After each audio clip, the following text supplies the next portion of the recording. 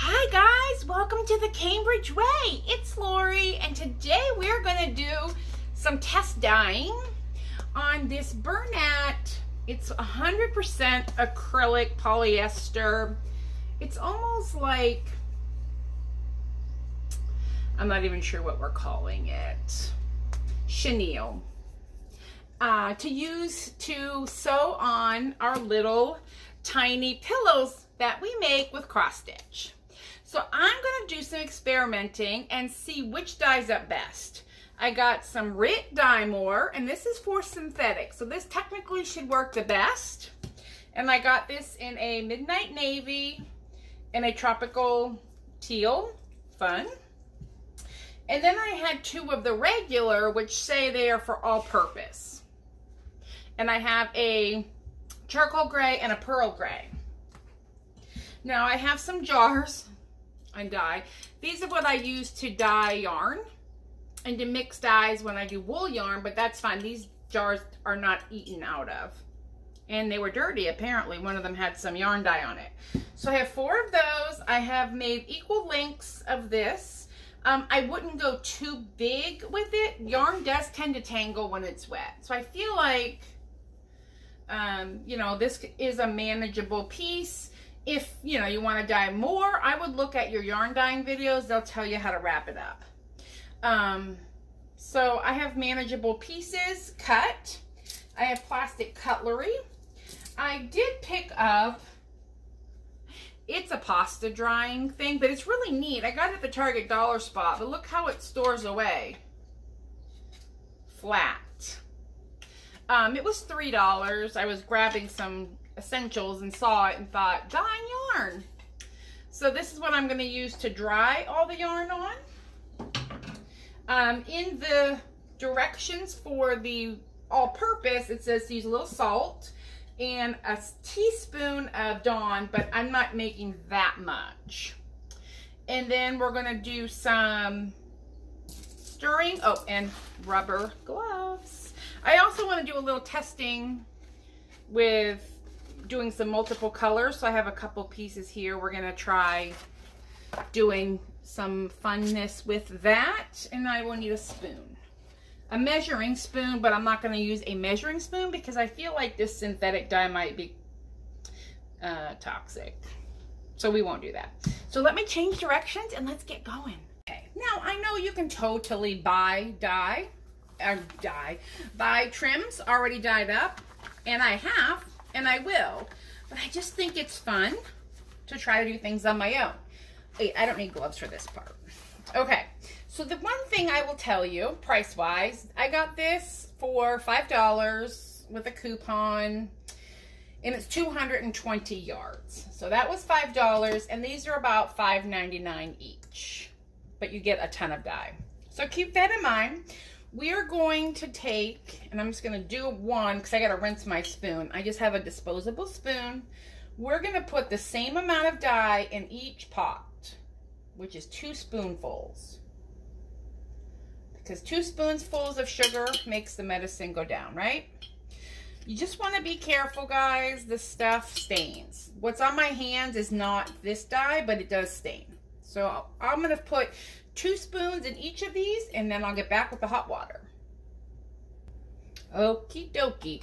So everybody has had their 2 teaspoons or 2 serving spoons of their Perspective dye lot color and a stir. Now I'm keeping this rag handy. It's disposable. It's like one of those cloths in case we get anything on us or on our surface. And then I'm just going to take this fabric, the yarn goodness, and submerge it. That's it. And let it sit. I'm not going to mess with it. I'm not going to do all the things.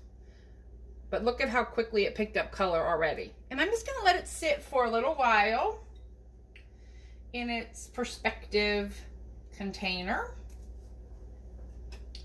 I'm going to say 30 minutes. So let's set the timer for 30 minutes. and we'll see what we get. I'm gonna come back. I need to go get a measure or a scoop, and we're gonna do some fun little dyeing of these little pieces to see if we can get some multicolors, because I think that'll be fun. Alrighty, I went and got my measuring spoon out of my dye kit. So in my garage I have, it's called acid dye, and you use it for natural fibers like wool, animal fibers I should say. And I use these to scoop dye out of pots like this. The one thing I will tell you that instantly I've noticed when dyeing cotton and dyeing this is, the one difference is when I dye,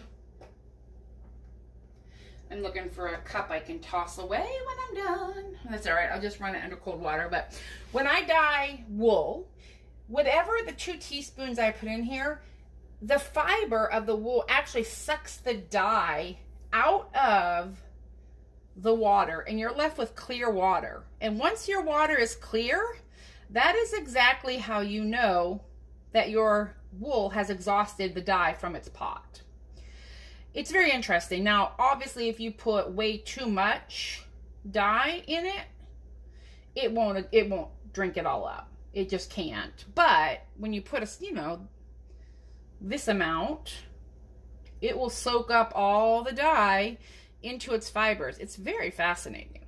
All right, so here we have this color. I'm gonna go in here to the navy, and I'm just trying to make more of like a tie-dye, I guess, since we have plenty of dyes in here. And the thing that you can do with this situation is put the lid on your jar, and you can dye more. You can mix your colors together for sure, and dye different batches, different colors. There's 200 yards here. My plan is eventually I'll dye up all this if it works and which one I like the best, and then I'm going to gift it to people, because who doesn't need this color yarn?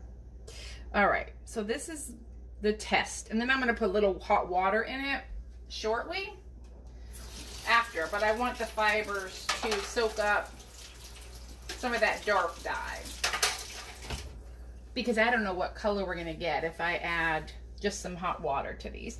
And these little containers I got at the Dollar Tree, I think last summer. They're like a hot dog plate. Coffee, guys, coffee.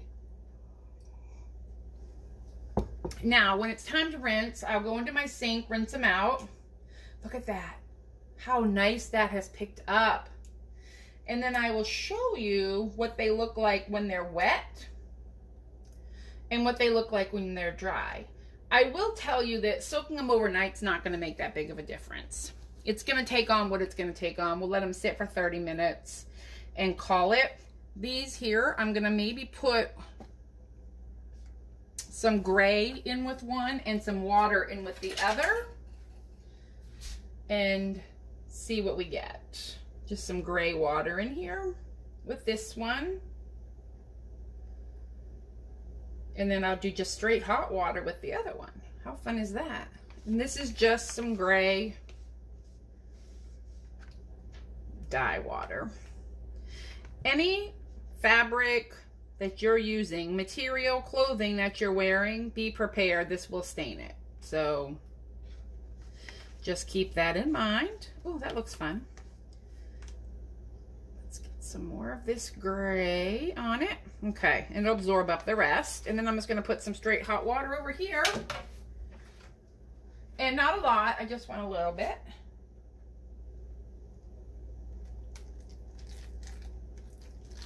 All right, and then we're just going to let everybody sit.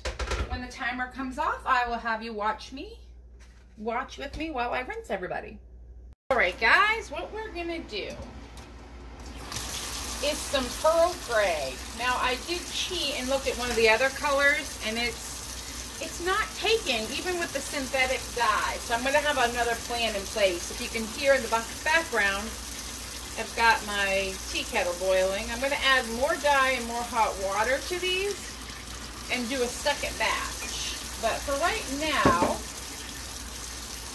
You see how, this is the pearl gray. You see how dark it is? But watch. Watch all this dye come out. Now that actually isn't too bad.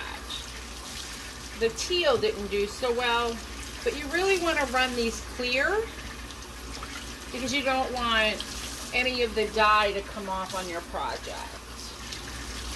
So this one's not too bad. This is a pretty good representation of the pearl gray. But next time I'm going to add more dye and let it sit longer and a little more hot water. And I made 4 more cuts of the fabric. So that looks pretty good actually for a pearl gray.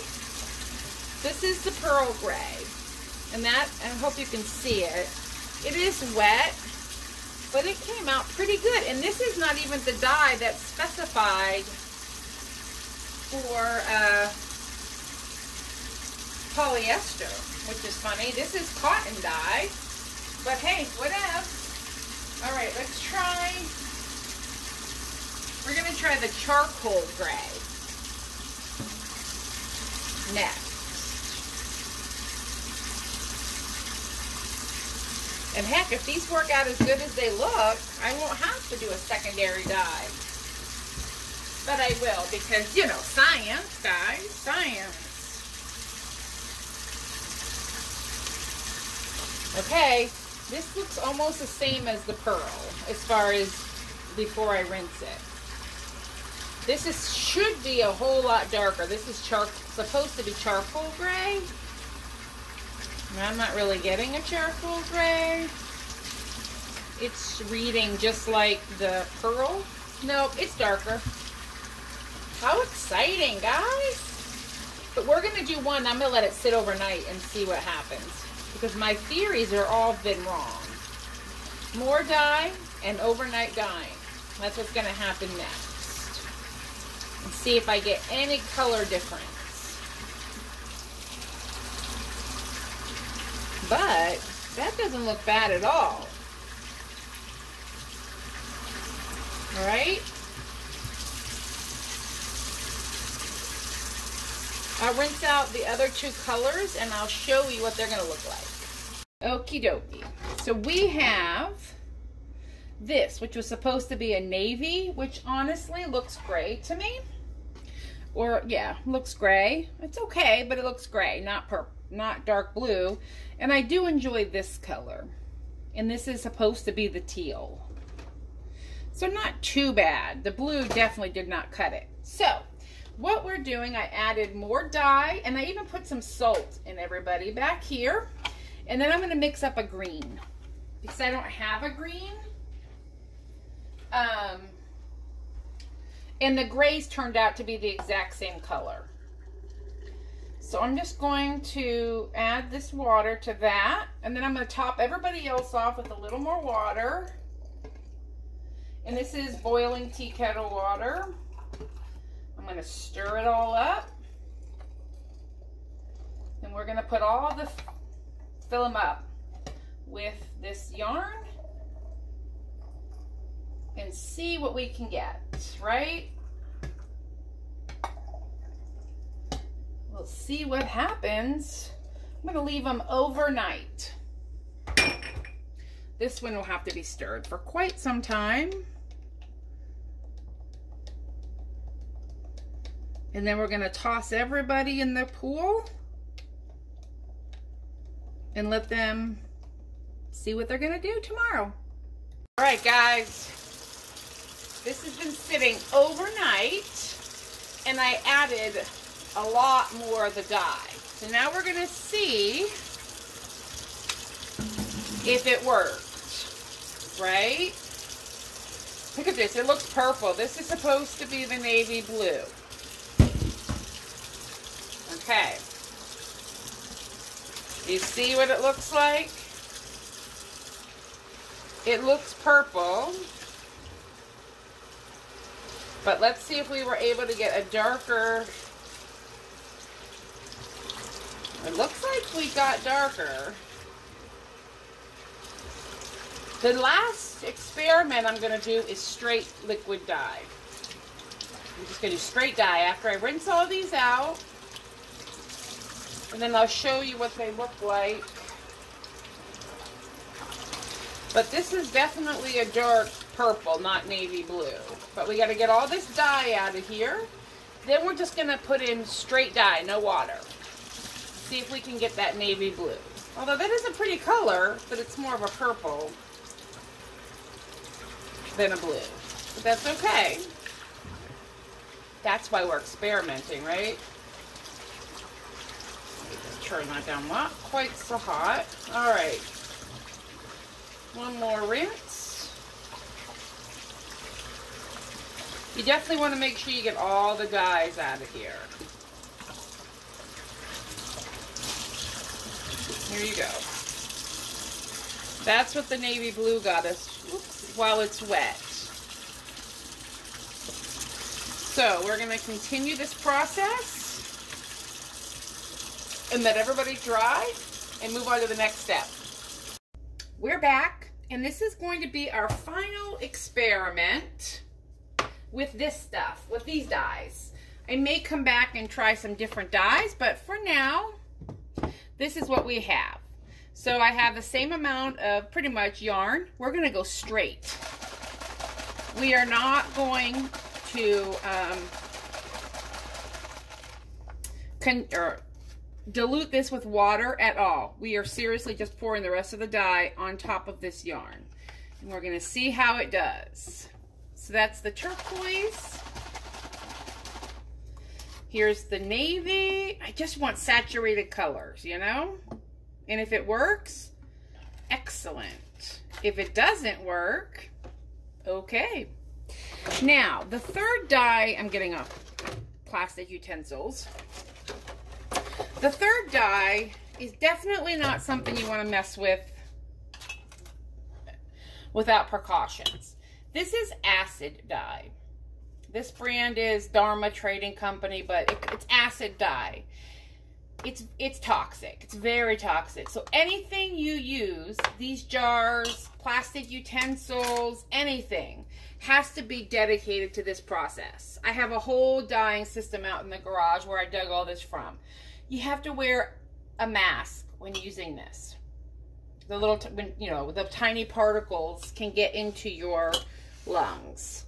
So I'm not recommending that everybody go out and get some of this acid dye. I'm just trying to see if it'll work, to be honest. This is called Oxblood Red, is the color.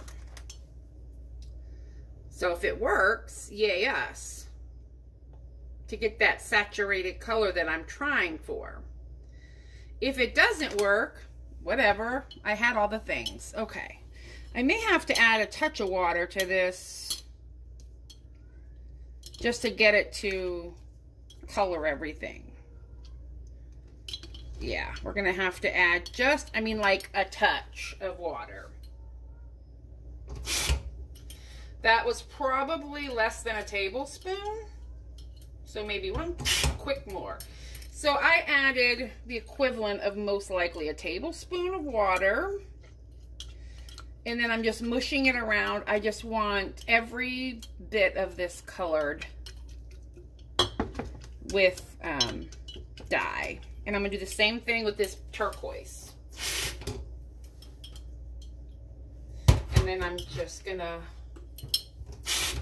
okay, there, I added some water. It'll dilute it a little bit, but unfortunately the yarn soaked up the dye, which, I mean, I guess is good, but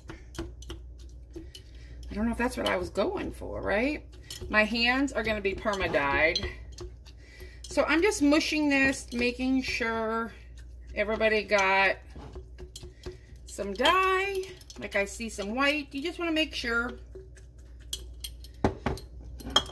Yeah, and then this just has to stay in the dye.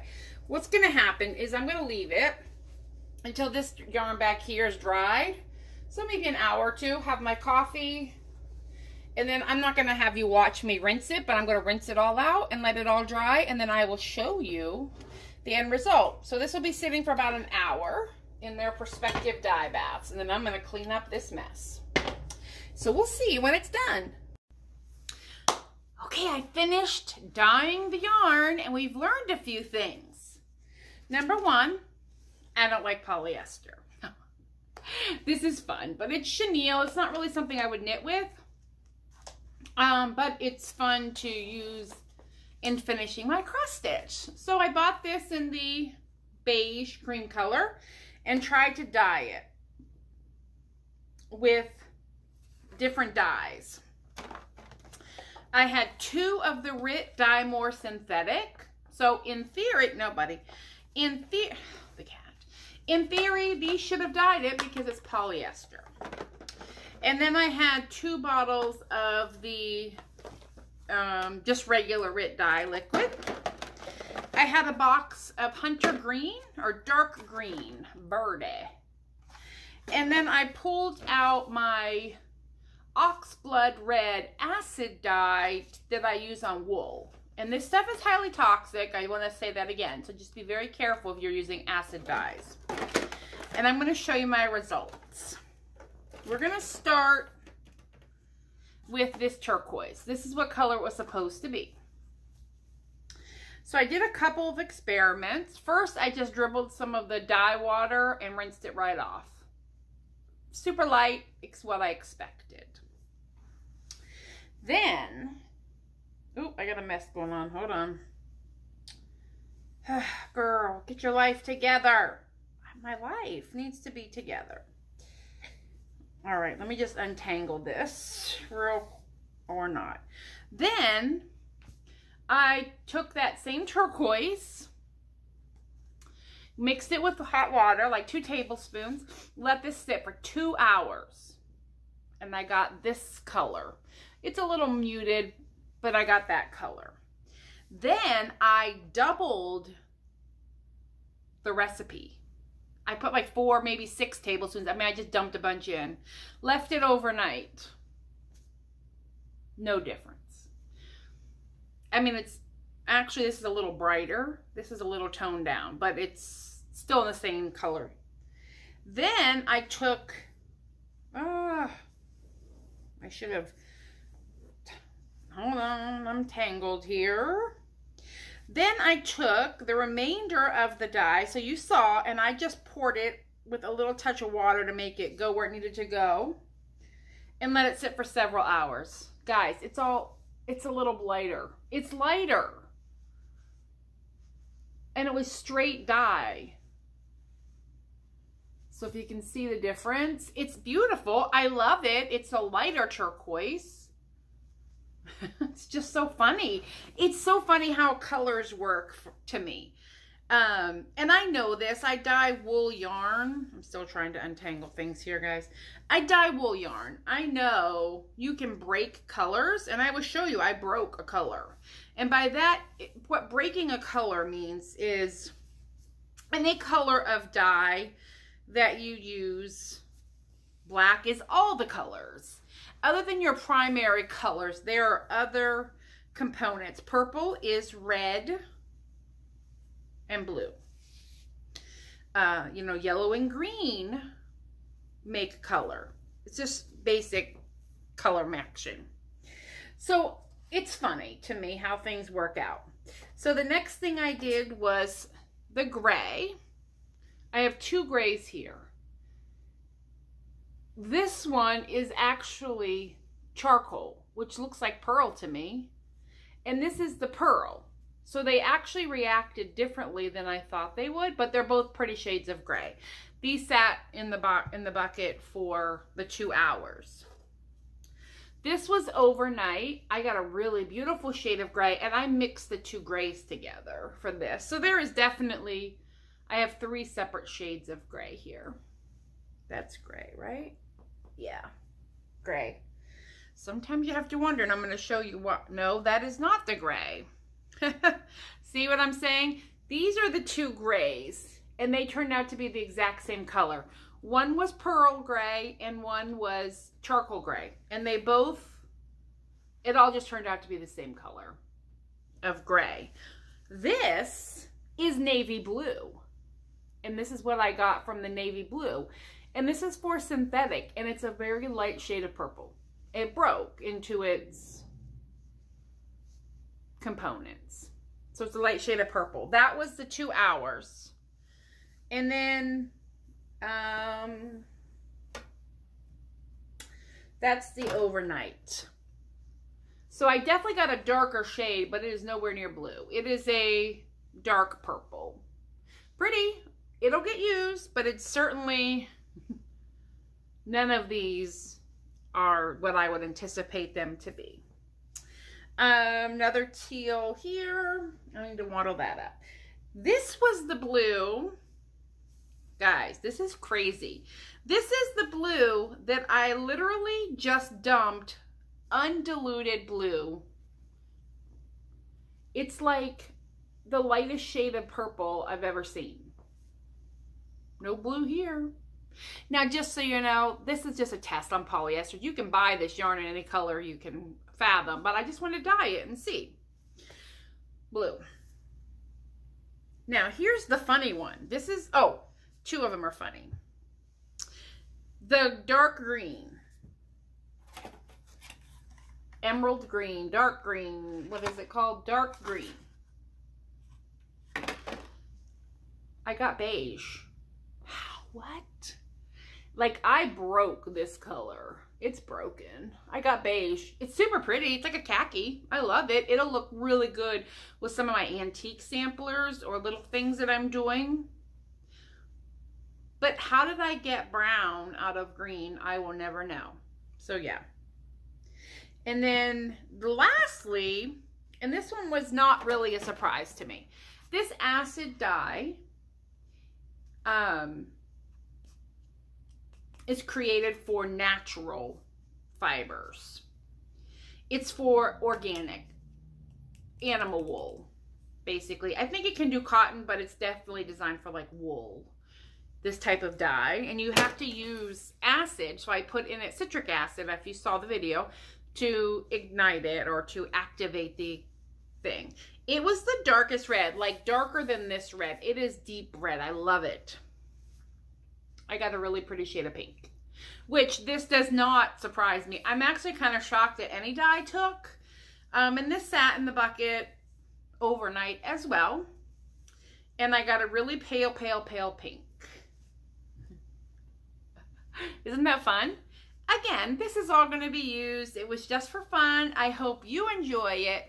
Now, I will tell you, most likely this video is going to go up on both of my channels, on my stitching channel, because this is what I will use when I can't find the end. This is what I'll use when I am finishing little pillows and as an accent. So I wanted to put it over there. And then I thought over on this channel, it will be fun to see. Dyeing is fun. I use Rit Dye to do tie-dye fairly regularly with my little cousins, and I just thought it would be a fun experiment to do if you get your kids. I know we're all kind of looking for things. Get some dye from your Walmart and you can tie-dye with it. Just trying to get everybody, look at it's staticky. Everybody in one little piece, and then I'll bag it up. But yeah, it's fun. Dyeing is fun, and I think that this summer we'll do some more dyeing. I want to do some whipped cream dyeing on the pillowcases. We were going to do it last summer, but it didn't happen.